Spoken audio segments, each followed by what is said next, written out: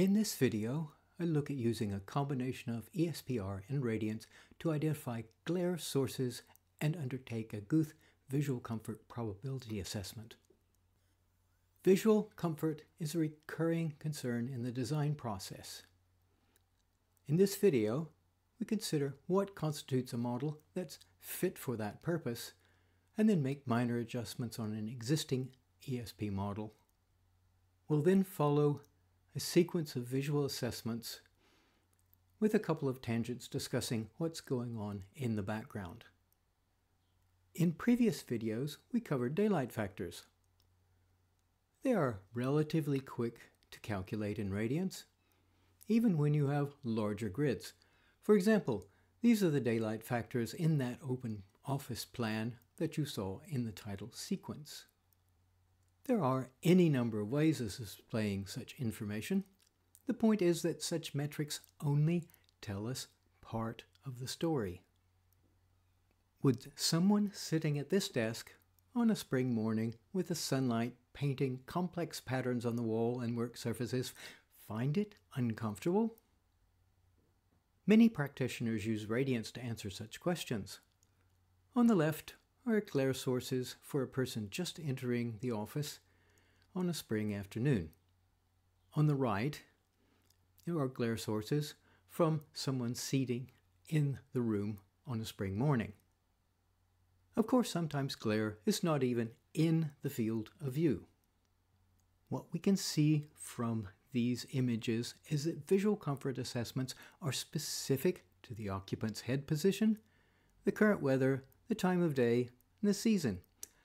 And unlike the single daylight factor assessments in the past, visual comfort implies multiple views.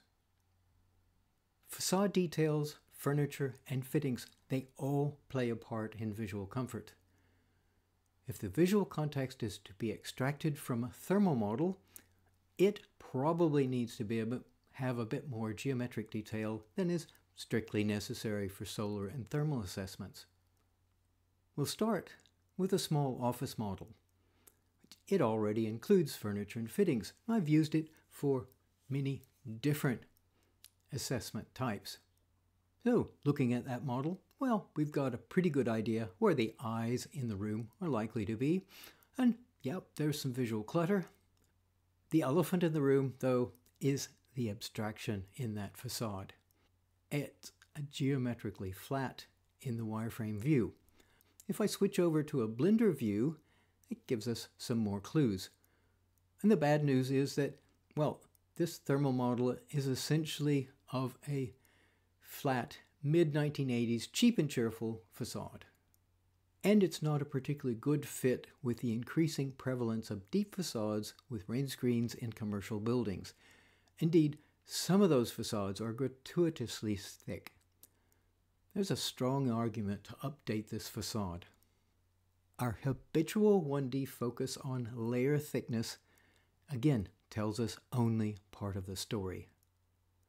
In an earlier video, I mused about the forgotten heat flow paths and explored how simple things, like including window reveals, impacts the area of exposed surfaces in facades, and thus the energy needed to condition them.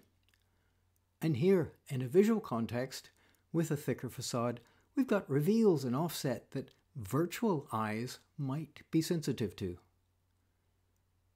With that in mind, I tweaked the model and added 100 mm internal reveal to the framing above the spandrel, and I then revised the composition to add, for example, an internal surface void, and as well as a rain screen.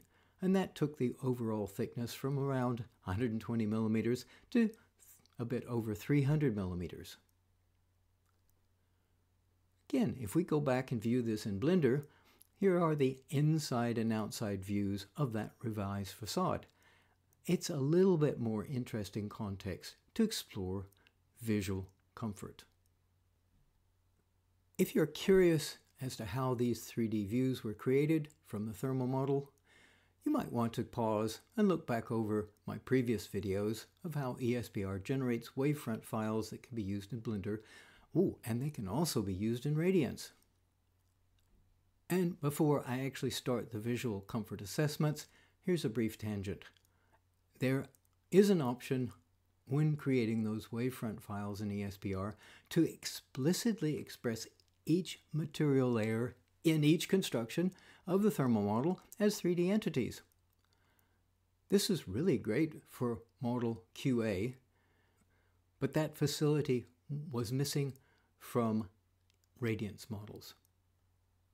The increasing thickness and complexity of facades is a strong argument to shift to those 3D bodies that we see in the Blender and use that as the basis for Radiance models. In preparation for this video, I took time to closely observe the workflows involved in visual assessments. As we all know, Radiance is notorious in requiring an arcane set of knowledge about command line arguments and details of file contents. It's a serious learning curve that the ESP-r E2R module, well, it was designed to mitigate a lot of that. And yet, for what I wanted to show in this video, there were still times when I was manually editing files or issuing commands to the operating system. These were instances of friction and distracted me from the task at hand. My goal was for users not to be distracted. And a score of software iterations later, I think we're getting rather close to that goal. The module now retains a lot more information about the user's intent and the choices they make, and leverages that information. Does a rather better job of managing Radiance files for workflows that involve multiple assessments. It better supports what-if questions. It's got a please make me a variant of this scene facility. And if I've created my own Radiance model, it can import the Radiance riff file and build a new scene from them. If you think you know the E2R module of ESP-r, the journey you're about to see should be a pleasant surprise. Before starting the session, let's touch on a few user choice points. Each scene has a purpose, and that sets the appropriate defaults and guides the subsequent interactions in the interface. For example, if you select glare as the scene topic, it ensures that any subsequent views that you create conform to the standard 180-degree view type and has at least 2 bounces. On the right is an external image scene type, and it has a high light level variability set.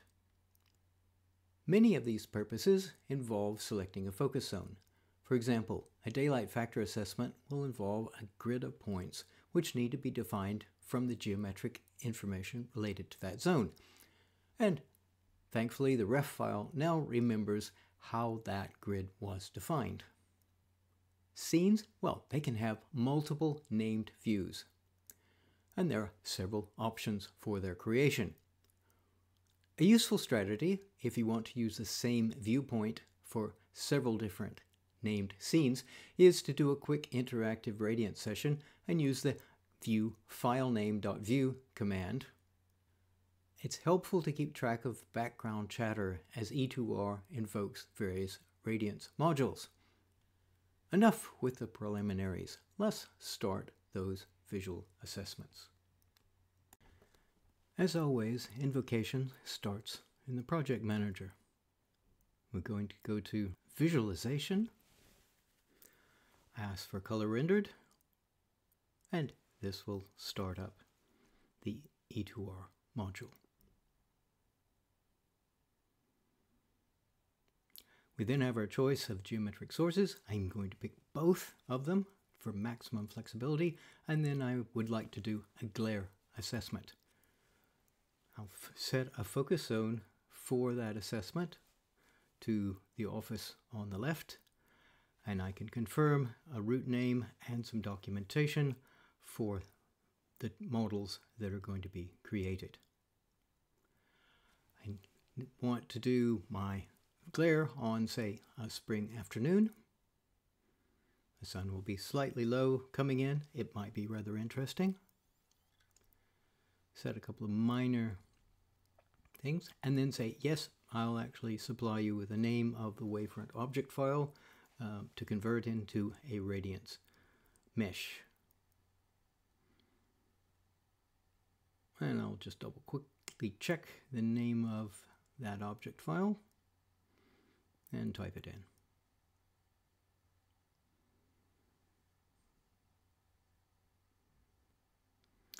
It's asking about the ground plane that it's going to add in to both of those radiance models that it's creating. I'll set it a little bit below the floor level to keep it out of the way. When I created the wavefront file, I excluded glass surfaces from it. I've just told this there, and yes, please go and convert that for me. So, description complete. I need to set up some viewpoints. I've got two scenes here. I want to have the one with the _W, which is the wavefront variant of the thing. And now I'll go into the scene viewpoints. And again, I'm going to have a look back to see what the name of the scenes were, the view files are in there.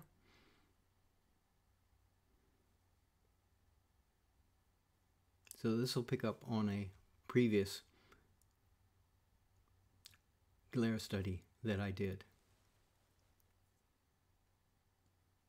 We'll then scan that in, I'll give it a name, and it'll display.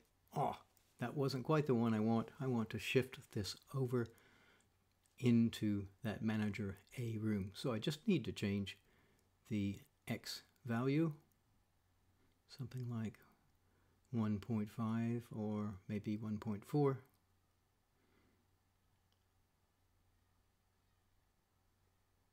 And there's my viewpoint, good enough for government work. Save the view information. And I've now just double checked the scene parameter options. Again, these would have been set when I nominated the scene purpose. So save that. It's given it a name related to that it's an object file origin, and it's related to glare, and now I can ask to render the scene. I'll use that viewpoint that I created earlier.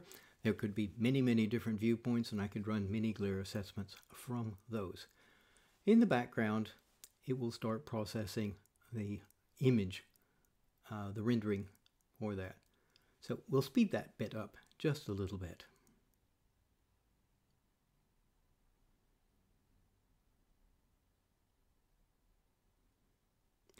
Now, once it's generated the background image, and it will start running this fine glare application.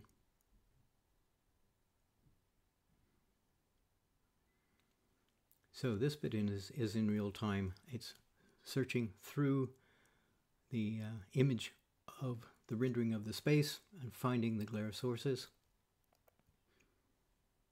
And we're now starting to see some sources of glare that are being identified. Okay, so here's the background image in the 180-degree view that is common for glare assessments. And it'll do a little bit of processing to decide how and where to draw those. So those are the glare sources. So in the afternoon, they're well away from the desk. But what about the morning? We'll see that in a moment.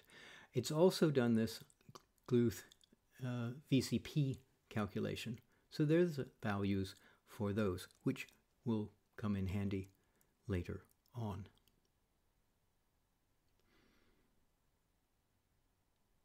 Now we can see that there are sets of files related to the ESP version of the Radiance files.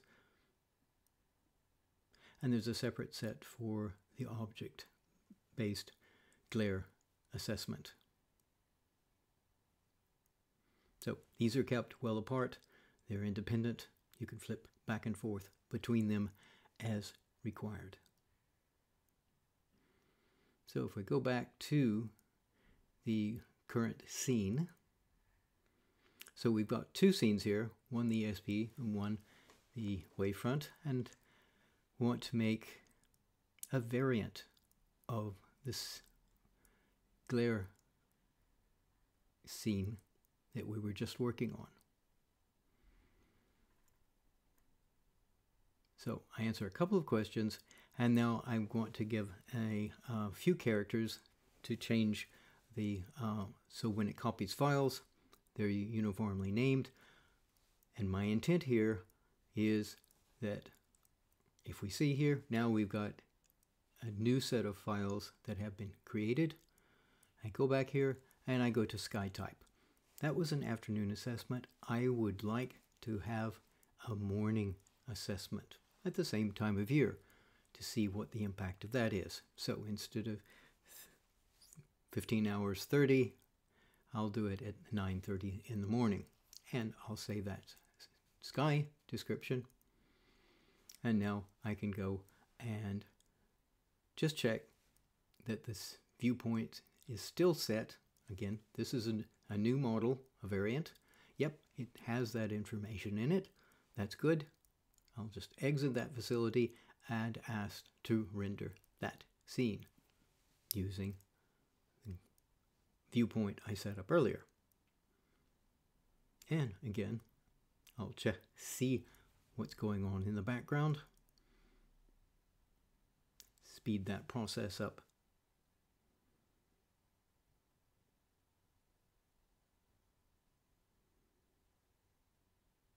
So having done the background image, it's now scanning through that and determining where the glare sources are in that.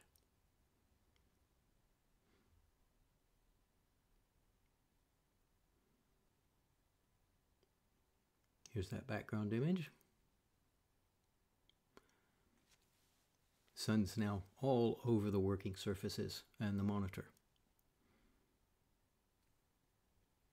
And here we see glare sources, yes, all around that wall and some on the work area.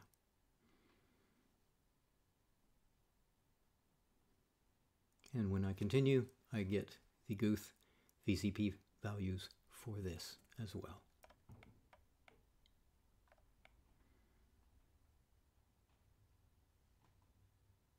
Now, of course, I can now go back into the scene. I see I've got yet another one in there, and I have the potential to add additional scenes as required. Okay, another day, another design meeting. Oh, they'd like to see some outside views. Okay, so let's go back in. You can see we've got more scenes that we've created for them, and add another scene. We'll go ahead and generate both for flexibility. This time I'm going to, the scene purpose is external image. I've got a root name and some documentation I can fill in. I'm in a hurry, so I'll just accept the default values for that. And what would be a good one for the summer? No, actually, better. Winter. Yes, we're going to do a winter view. The sun will be coming in rather nicely there. I'm going to give it the wavefront object file name, same one I used earlier. I'll build this new scene off of that.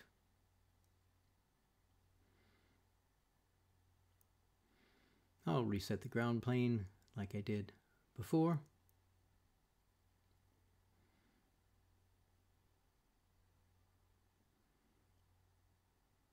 Yes, go ahead and transform the wavefront object file. And off it goes. Yep, that worked out fine. And made an octree.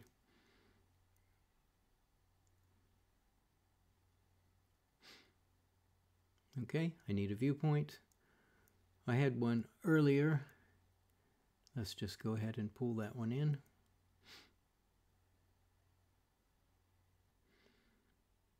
Okay, southwest.view. That'll do. Type in the name. Import that.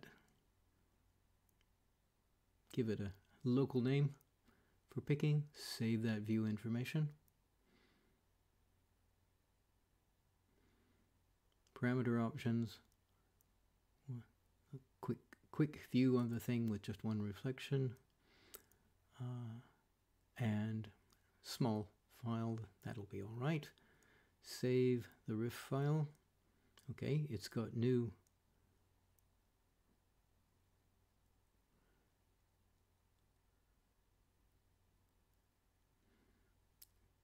oops, there's a phone call coming in. I'll go and deal with that. Okay, phone call done with. Let's open the thing back up and go back into the project. Yes, it's still there, the one that I created. Viewpoints, yep, that one's still there, good. So let's render the scene using that viewpoint. Just do this interactively, put it to the screen. Drag it down a bit smaller so I can see it. Give and set the shutter on it so I can see it a little bit better. It's a bit bright at the moment.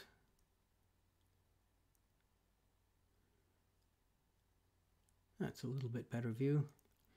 Okay, and those of you who know Radiance know that you can go in and you can zoom in slightly on an interactive basis. Let's look at this corner here and maybe do that another time. Yes, okay, let's get a little bit closer here. Okay, so there's our detail. I can capture that image and get it off to the design team for consideration. Now, I'll also save this as a close._SW view. That way I can pull this view in to other scenes if I want it. Okay, done with that. And off we go. Back to visual comfort. In my folder, I've got a number of files called .vcp, which E2R saves off the Guth VCP values in there. And I've got, of course, a little Python script that will scan that in and use a graphic plotting library to produce the graphic for that.